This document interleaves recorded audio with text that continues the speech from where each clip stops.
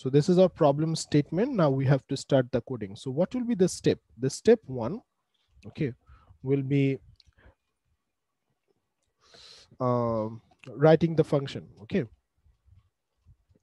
writing the classes or class definition.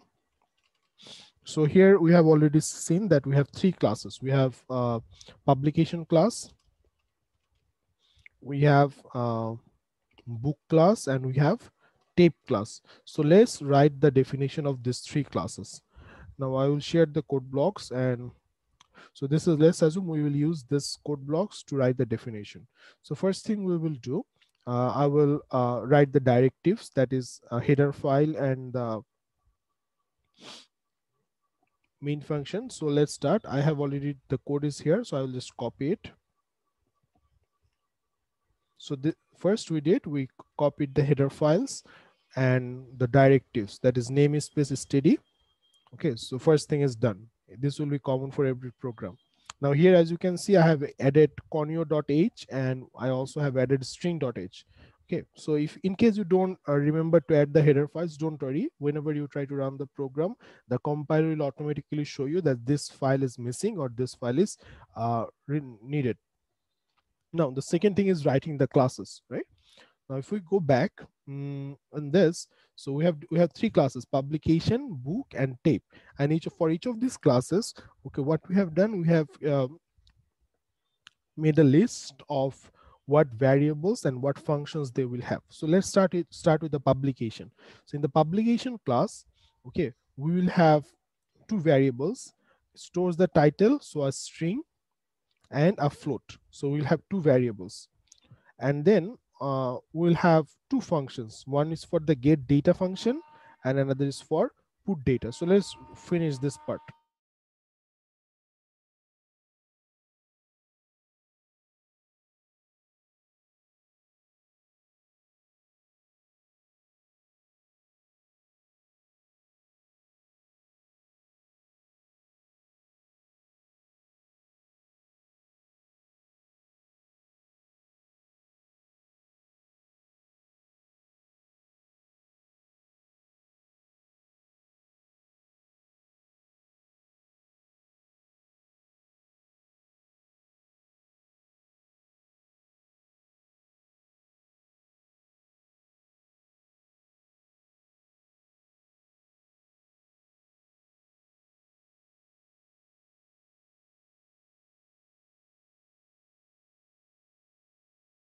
Okay, so I have written the class. So first of all, the name of the class is publication. We have two variables. Let me format the code a little bit. Yeah, so the name of the class is publication. As it was given, it has two variables. We declared both of them private. One is string title and this float price. For each of these variables, we have added a get data function. And in the get data function, what we did, we have created two variables, okay, string t and float t. We have taken input there and then assigned directly to the private variables. Now, so the question is, can we directly take the input in the private? Okay, so that is a question that we have to think. Okay, so why just take two temporary integers and temporary float and string variables and then assigning this to these variables? Why not just directly inputting the values into the private variables? So is there any problem with that? Okay, and why we have this conio.h string files? So again, the answer to answer that, okay, so to answer this one first, okay, you can start with the iostream.h, okay, no problem. But whenever we are doing a string operation, we need string. Whenever they're doing float and mathematical operation, we need conio. So it's better to have them here. Okay, in case you forget, okay, don't worry. Whenever you're trying to run the program, compile the program, okay, the compiler will ask to for this. So in that case, you will remember that, okay, I missed this one. So we have created the class publication with two variables. We have the get data function, okay, which don't take any parameters. So we can just write like this. It first declares two temporary variables, take inputs to them, string, and then title equals to t, float equals to p. And in the put data, we just print the variables, publication title and publication price. So this is our first one. Now let's go back to our problem statement. Then we have this book class. So publication done. In the book class, what we have, we derive the class and you add a page count. So that means we'll have one extra variable, that is our page count. So now let's start with the function, and the rest of it will be same, no difference. Okay, so let me format the code. So here, the book function, so class book public is again, as it was not mentioned that which type of inheritance we have to use, I have used public here. Then in the book class we have a new variable integer page count, and for that we need to use the get data function and the put data function. Now one thing you will notice that what we do initially, we write the same way. Okay, let's remove this line, enter the book page count, and you see that we can directly access this page count. We don't need to go through this temporary variables. Okay, so that means this was just to show you that there can be many ways you can do the same thing. Okay, now one more thing you have to say, if you have attended the last or was the constructor lecture, that as this get data, okay, has two variables in the publication.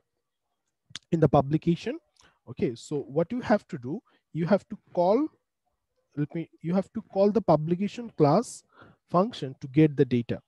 So in short, in the get data function, you will write the definition of page count here, but in the get data you have two more information, one is title, another is price. To get this informations, okay, or to get this, you have to call the function. And how we call the function, we first write the class name, that is publication, then we use this double syntax, and then we write the function name. Now what will happen if I write this line? So writing this line is basically what we're doing, we will copy all this. Okay, so whenever we write this line, we copy all this information here. So you have two options, you can either copy all this information, okay, or you see for all this information, or you can just write this line. So this is one thing. Secondly, even if you copy all this information, okay, the title, this is a private variable, so it will not be accessible by the this book class, so you will not have access permission as well. So what we'll have to do, we'll just call the function. And then put data, again same, you will print console output book count, but for the this two prints, title and price, you have to call publication put data. So this is how we do the book class. Now what was our third class? Our third class was a tape. And what is the difference in the tape class? We have a float point variables, that is yeah, playing in time in minutes. Okay, so that's it. Now let's go back to our code. Now I am here, you can see how the book function is written. Okay, if you let me just remove this. Yeah, so now your task, okay, to write the tape function following the same syntax, class tape, then the derivation, then the variables, that integer, minutes. Okay, then write the get data function and the put data function. So this is the tape class that we have been for the same definitions. And for all of these functions, even though they might seem a little bit overwhelming, that you see that the code is already 78 line. Okay, but if you look closely, what we're doing, we are, for each of these functions, we have a get data, we have a put data. Okay, then if for the book class, we have a get data, we have a put data. For the tape class, again, we have a variable float, that is the time or the minutes of playing time. Then we have a get data function. Again, we are calling the publication of get data to enter the title of the publication and the price of the publication. And then we are just adding console output enters playing time. Then we are directly inputting here in the playing time. Same goes for the put data function. Again, we're calling the same put data function of the parent class or the publication class. And then we're printing those from there. And from here, we're just printing the playing time. So finally, let's start with this. Before running the whole code, let me show you that what happens if I run the whole code. Okay.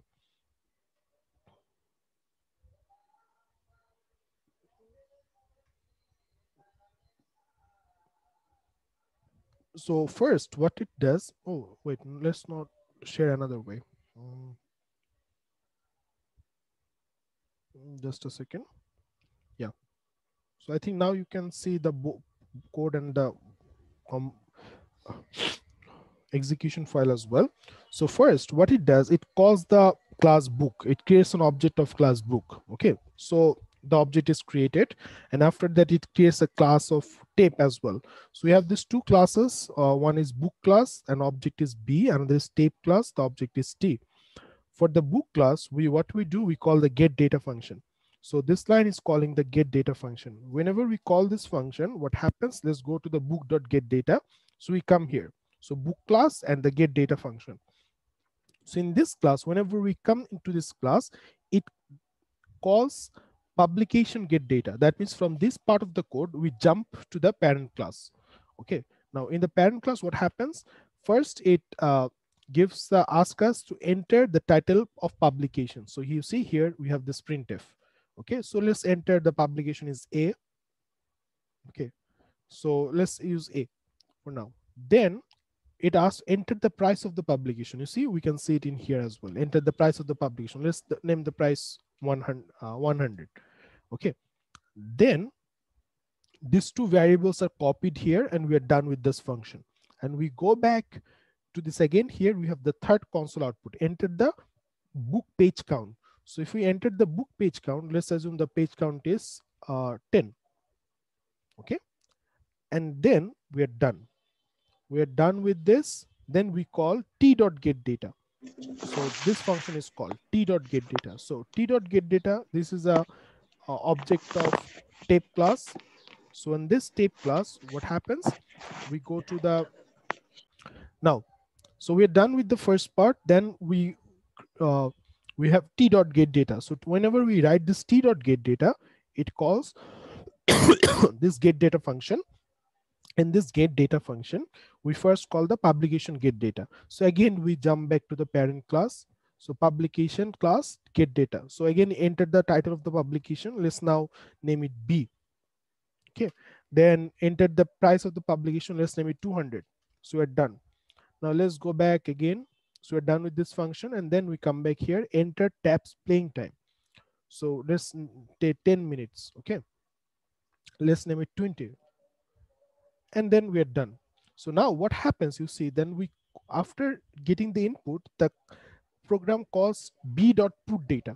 So whenever this putData function is called in the book class, it first calls the publication.putData. So if we go back to the publication putData, it will print publication title, publication price.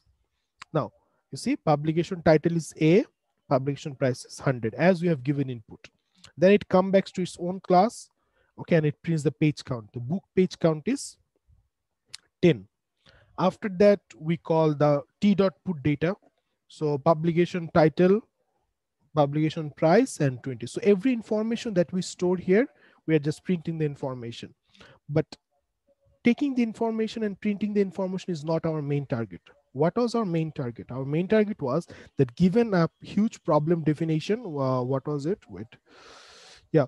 So giving this problem definition, okay, imagine a publishing company where you have given a base class or the parent class, and from the parent class you have inherited two other classes. Okay. And then from those classes you have implemented the putData and the getData function. That was our main task. Okay. Now let's go back to the code here. So this is the whole code. Now I will explain this whole code one more time, and then I will give you a simple example to practice on your own. So let's start with the first. So first thing what we did, we created the directives, the header file and the namespace std. We have added two new header files, string and conio.h. In a program, okay, if you don't want to add those header files, it's fine, you can skip this. Okay. But it's better to add more header files. Okay, it makes your program run smoothly. Then what we did, we created a class publication, and from there we have two private variable. string title, and float price. For each of these private variables, okay, what we did, we have created two string and float, taken input, and then assign this inputs to our values, private variables, and then we have used a put data function to just print the values. That's it. After that, we have inherited the publication class in the book, and as it was given in the question, the problem statement, we have added one more variable, this integer page count. For that variable, we have added enter page book count, page count, and for publication, we have added we have called this publication get data. What it does, it actually calls the parent get data function. Same goes for the publication put data, it calls the parent put data function. Then we have the, for the tape class, we have done the same. And finally, we have just called the, we have created object of the book, we have created object of the tape, and then we have called the get data and the put data function. Now, let me give you another problem, same as this one.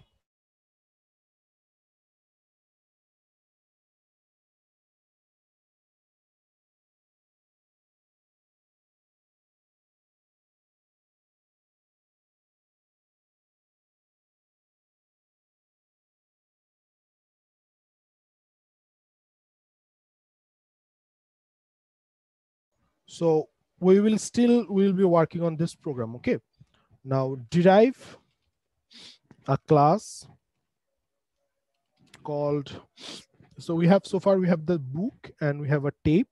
Okay, so let's call derive a class called, what should be called, book, tape. What else we can publish? Let's call magazine. Okay, okay, so in this magazine class, um, called magazine, which adds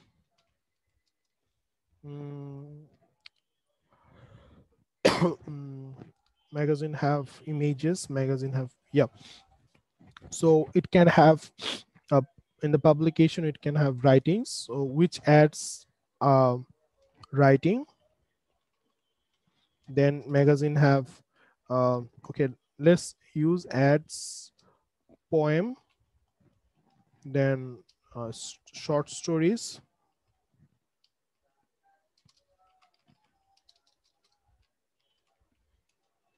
images. So for the poem, let's create it will be string. Okay, so short stories, it will also be a string. So let's assume we'll create our own magazine. Okay, then images, for now let's make image as a string as well. Okay, then what we have, poem, short stories, images, let's assume jokes, not joke. Okay, let's add joke. What's wrong with it? So the jokes can be, let's assume this is an integer string as well. And finally, we can have another data, that is finally page number. Oh no, this we already have in one book. Page count. What else we can have? Poem, short stories, images, joke, and address. Okay, so now that's it. Yeah, so you will derive a class called magazine, which adds, when where we can have poems, we can have short stories, we can have images, joke, and addresses. Now, as you can see, I haven't mentioned the data type of the address. That you will decide on your own, okay, from your experience. So some of the cases, okay, I will just tell you what to do. Create a magazine that will have poem, stories, images, joke, and address. So all of these cases I have mentioned the data types. Okay, sometimes I will not mention the data type. You have to figure out that, okay, for address we can use string, so you can automatically figure out what it will happen. Now you can use the same program.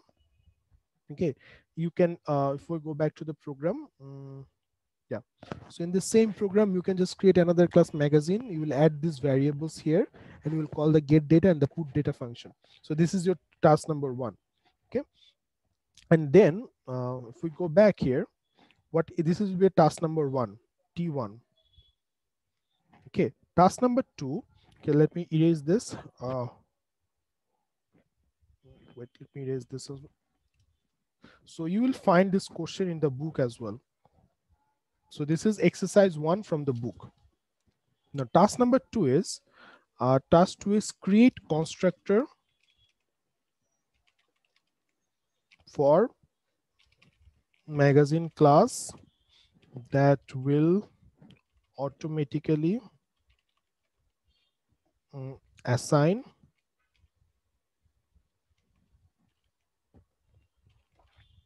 ID. So here we can add one more variable, that is ID. So each magazine will have their own ID. Okay, so the magazine ID will be created automatically by the constructor. Now here comes the question. So out of all these variable, I'm only using in one with for ID. So how to do it? So if I go back and I will show it you for here. So let's assume I want to in this publication, I want to create a constructor. Okay, and what I want to do, so first thing is that I have to create a class called book, right? Because we know that constructor have the same class as the book. So should I add a return type?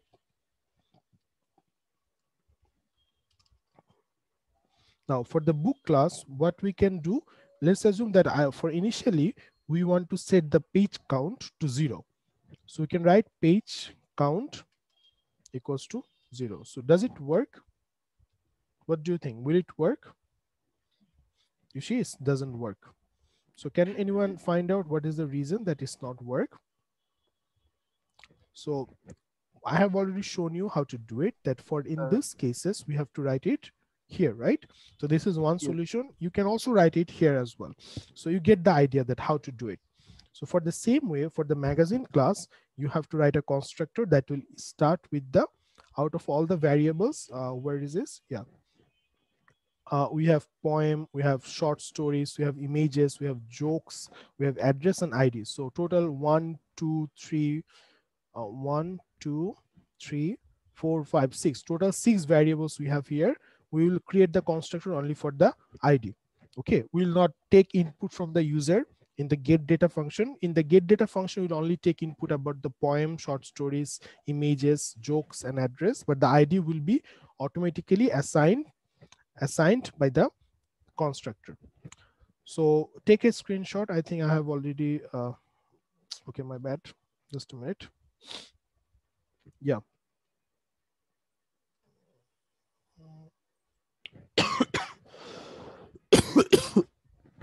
I should have write it more cleaner. Right? So this is your assignment for today. You can start now. I will be in the class. So if you can submit before 10. So you have 40 minutes from now on. I am restarting the meeting. First, take a screenshot of this. Okay, then the code I will also I will give you the code here as well. So first, make sure that you have this one. So I'm let me save it as a picture. Just a minute. Yeah. So I am sending the file to everyone in the Zoom file section. Okay, have a look into the file section.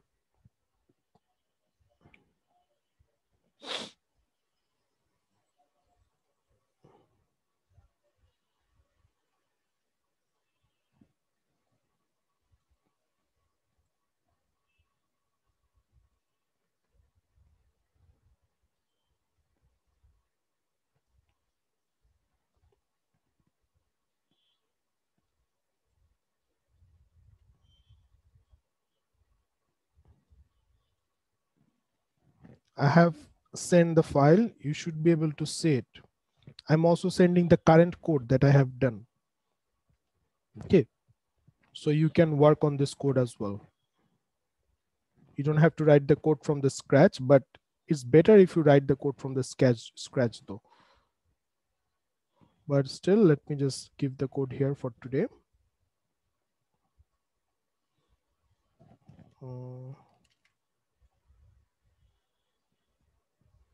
Did you get the image, everyone? No, sir, I can't. Yes, sir. Check the file Yes, system. sir. In the chat, there's option. Okay.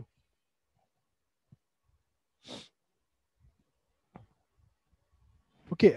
Do you guys have class from 10? Any of you have class from 10 p.m., 10 a.m.? Yes, sir. Yes, sir. Okay, I then have you a have class. Yes, you sir. have Yes, to sir. hurry up. Okay, so submit before that. Finish the code, and you don't have to do it in a compiler. Okay, you can just write down the whole code and send the picture as usual. Okay, so I have sent the code. I have sent the picture of the problem statement, and I'm restarting the meeting. I will be here. So if you while you are doing it, if you face any problem, just let me know. So I hope everyone have got the both files. Now I'm restarting the meeting. So that last time for submission is 10. So you have 35 minutes from now on.